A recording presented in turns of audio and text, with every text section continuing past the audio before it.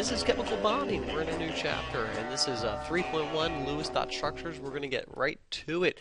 We got a bunch of rules for drawing Lewis dot structures, and you want to be able to do these rules every single time. And there's 4 simple rules. The first one is we're going to count up the total number of valence electrons. Okay, so just look at your valence electrons, count them up, get that number down because those are the only amount of electrons that you can use. The second thing we're going to do is we're going to put the lone atom in the center. That's the one that's all by itself. If you don't know which one's the lone atom, just put one of them in the center and then fill the outside atoms with octets, okay, with 8 electrons. If it's hydrogen, you only fill it with a single bond, and that is his octet.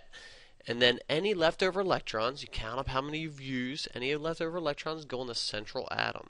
Okay, and we have 2 options at this point. If the central atom has an octet right now, or it has more than an octet, guess what? You're done. You're good. You're good, yo. Just keep going, alright?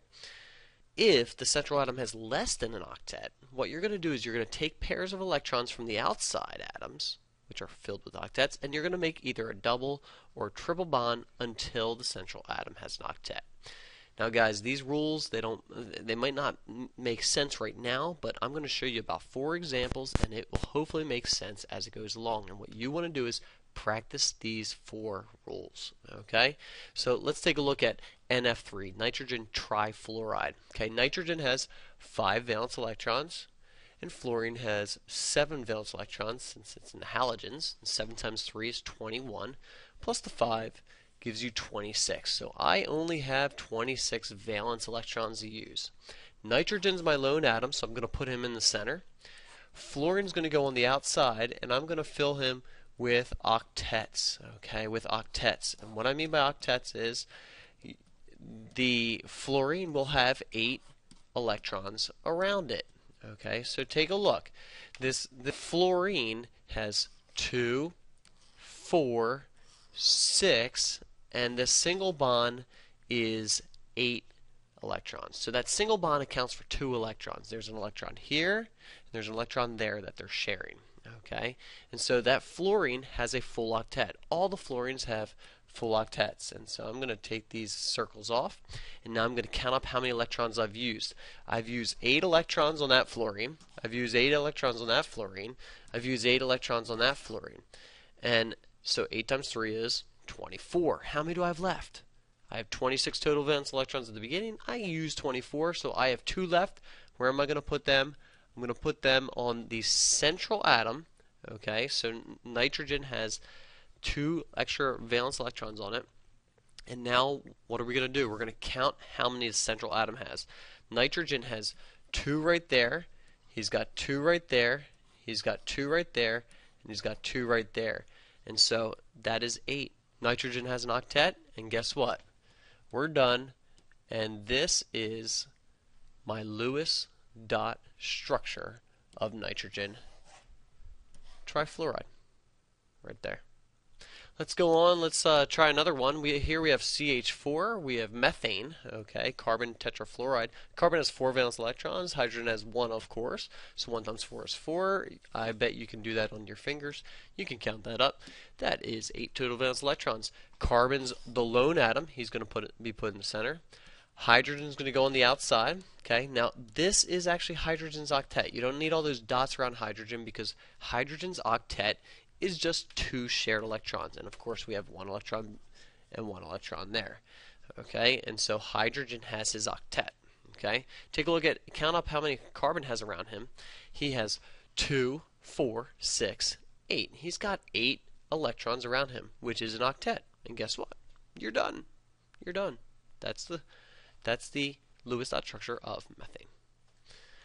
Let's go to a little harder example. This is carbon dioxide, okay, what we breathe out, and carbon has 4 valence electrons, of course, and oxygen has 6, but we have 2 of them, so 6 times 2 is 12. 12 plus 4 is, we have 16 electrons to work with here. Okay, so let's take a look. Carbon's the lone atom, so he goes in the center.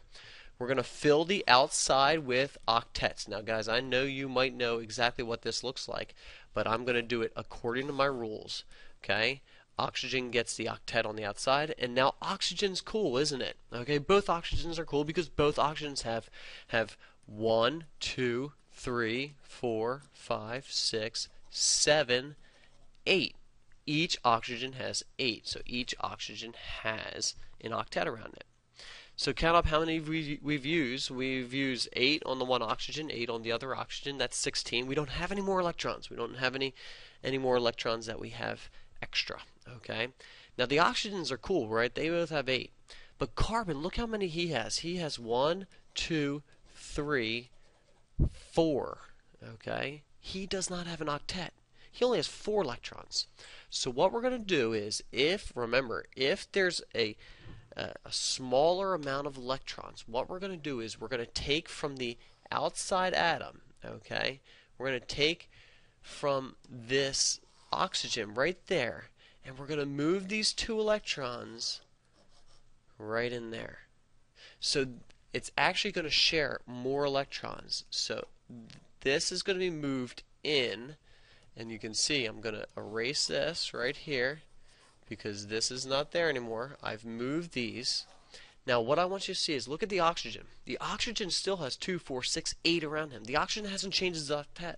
But what did we do to the carbon? We've added some to the carbon. We've shared more. We didn't just add electrons. You can't add any more electrons. We only have 16 valence electrons. What we did, we moved. Now carbon still doesn't have an octet. Carbon only has 6 around him right now. So what are we going to do? We're going to take these 2 and we're going to move them right in here.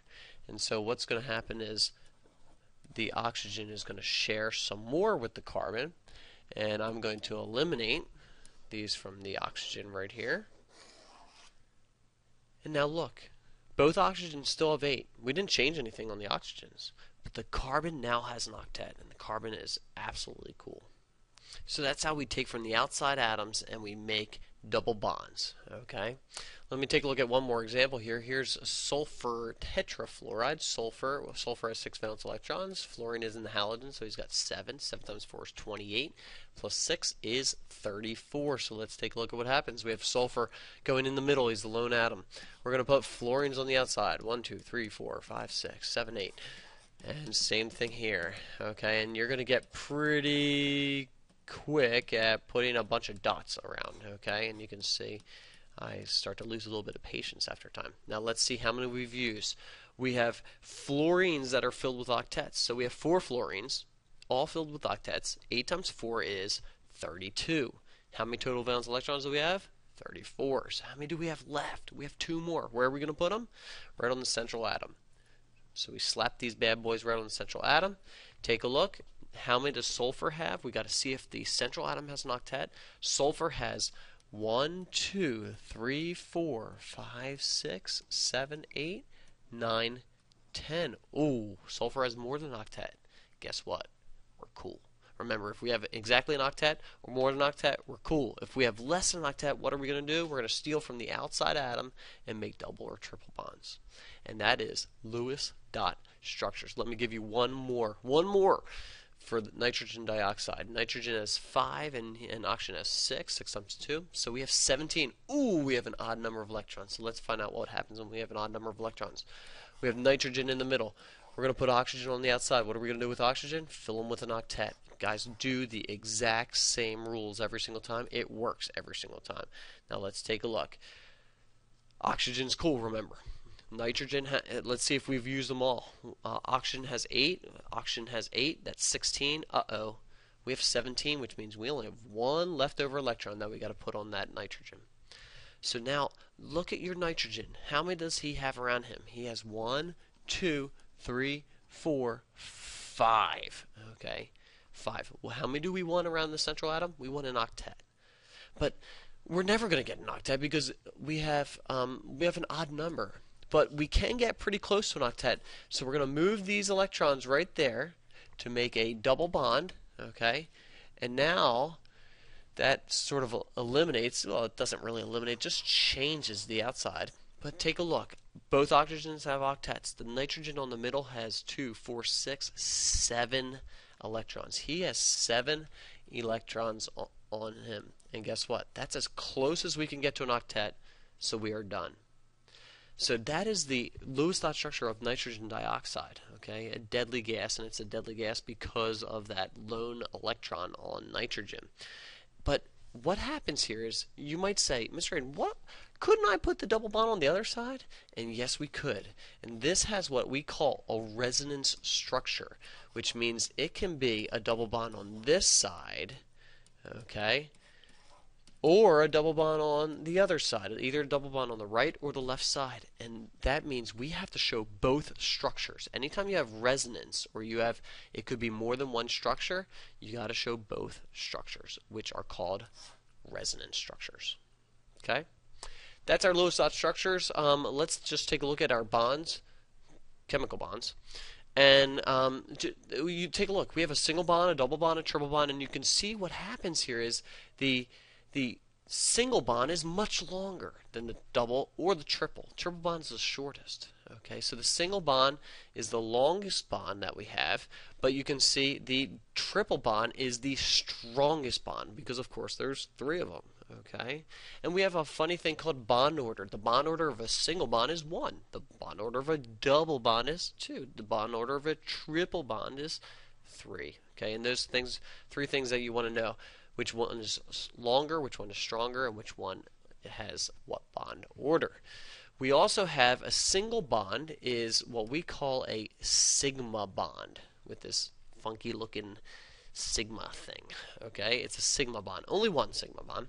A double bond is a sigma and a pi. Okay, a sigma and a pi. And a triple bond is a sigma and 2 pi's. It's kind of like a sigma sandwich, with the pi being the bread.